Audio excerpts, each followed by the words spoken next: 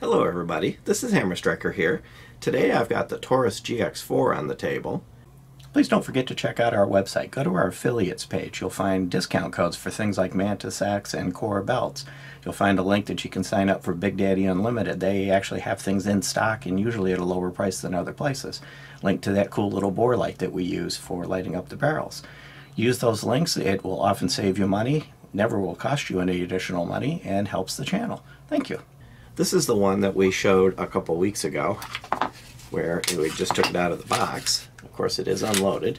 We did get a chance to take it to the range, and one thing I kind of want to call out early on, we'd had a little problem with this where the takedown screw on this was set incorrectly when we got it. The gun self-disassembled when we doing a test fire, and it didn't reset. So I had to manually reset it. So at that point I was thinking that the information that it might self-reset was incorrect. However, after I took it to the range, when I went to clean it, it began working very smoothly and did self-reset. So I'm just going to consider that break-in period. I give all these little guns a pass on break-in periods, so I'm just going to count that as the same thing. So if you happen to see that original video where I mentioned that, that problem's gone at this point, so I'm going to move on from there. So the gun itself it's in that single stack and a half that's become very popular. So you've got a double stack down at the bottom and a single stack at the top. And what they usually do on all these different types of guns is they make the mag well thinner so that you can get more capacity in the same footprint. So you get 11 rounds. It comes with two 11-round magazines with a yellow follower. The magazines fit nice and flush, kind of blend right in.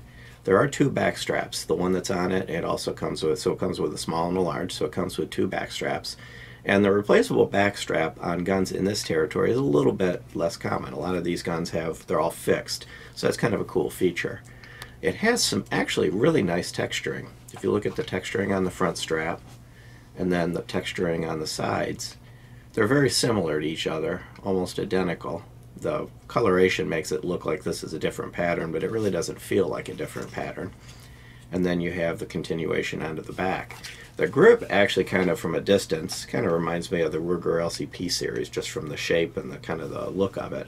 But this is not a clone of the LCP. It just kind of has that look. It has dual serrations front and rear. It does not include a Picatinny rail, which this one is shaped where it probably could have, but this is awful short, so you might have a hard time finding an accessory that would actually fit in there. It's got a relatively large trigger guard, leaves room for gloves, and it fits nice in your hand. So when you get a hold of it, you get a good grip on it. It does fit comfortably in your hand, and it's got some texture on both sides. There are no ambidextrous features on the gun. The magazine catch is reversible, so you can flip that around. And you're seeing it on this side, and I'll flip it back over, the flat face trigger. And it's actually a decent trigger. So I'm going to pop the magazine out of here. I'll cycle it. There's actually a relatively short take-up, and then about a 6-pound wall. It is a crisp wall, but it's a nice short wall. No stacking or creep. There's the reset. It's actually a pretty good reset. Just a hair of take-up, and you're back on the wall, and then a crisp break. And there's all the way out. And all the way out isn't all that far off the reset, but the overall travel is so short that it really, all the way out or reset, doesn't really make a big difference. It's actually quite a good trigger for one of these little guns, and I did find it easy to get back on target with it and stay on target while I was going through the trigger pull. And it does not have double strike capability, so that's one negative. Pull the trigger, and now the trigger's dead. That's not a defect. Most striker guns don't have that capability. And of course, trigger pull is important in order to be able to shoot a particular gun accurately. As far as sights go, it has a nice bright white front sight, but unfortunately it has a blackout rear. Now I did find, and you can see here on the picture, there's enough of a gap, put my hand there, there's enough of a gap that you can isolate the white dot up against a target, and despite having the blackout rear sight, I was able to shoot it well, and I was able to find the target and zero in on it. That can make a difference. If there's a little bit of gap, it allows you to find that dot in the target. When they're really tight, they tend to blend together, and it's kind of hard to see if you're offset. Now, one thing I did notice, and a couple of us shot it and found the same thing, the sight from the factory is off just a hair to the left. So I had to compensate a little bit. I will straighten the sight out, but I have heard quite a few people having issues with the sights either being not centered or moving. Well, this one's not moving. It's in there nice and solid, so I'll end up using the pusher to move it. But the sight did come from the factory just offset just a hair. And by the way, the trigger is polymer. Now with 11 round capacity, of course this is competing with things like the Hellcat, the P365, the Ruger Max 9, and the Shield Plus. With 11 round capacity, it pulls ahead of the P365 and is on par with the other ones in this territory. So this is really Taurus's first entry into that very high capacity super subcompact guns. And I think it's a pretty good entry into that market. We found it to be reliable. It worked from beginning to end, ignoring this. Once we got it to the range, we put live ammo in it and started shooting. It did just work. So I do think this has the potential to be a reliable gun. The only one thing we did have on the very last mag we shot, Hammer was firing it, and it locked back, so we thought we were done, put the mags down. And when we went to clean up, we found one of the mags still had a round in it. The chamber was empty. It had properly ejected and everything, but we found the round in the mag.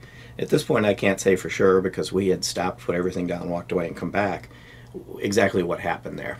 So I don't know if that was a malfunction or if one of us shooting just pulled the mag before we were done, hit the slide stop for slide release. I'm not sure what. But other than that, we didn't have any issues, and I'm going to kind of have to ignore that one because we weren't looking at exactly what was happening around that. So I do think it has the potential to be a decent gun. It has an MSRP of $399, give or take, and right now, of course, they're selling well over that. We actually got lucky and got this for like $1 more than MSRP, but right now, as things are playing out, this and everything else like it is kind of overpriced. But at $399 around MSRP, it's actually a good gun for the price. So overall, I kind of like the little thing. It's decent looking, it's comfortable in the hand, and it's small. So let's talk about the dimensions. It's 5.8 from the front to the back of the beaver tab, or the back of the grip. And this is odd. Manufacturers actually usually don't bother listing the difference the back straps make, but it's 6.08 if you put the large back strap on it. So that must add quite a decent little hump. In fact, I've got it right here, and you can see, if I kind of put it side by side, there's a pretty good little hump that large one is going to add. So if you've got large hands and you want to have a bit bigger grip, that's an option available to you.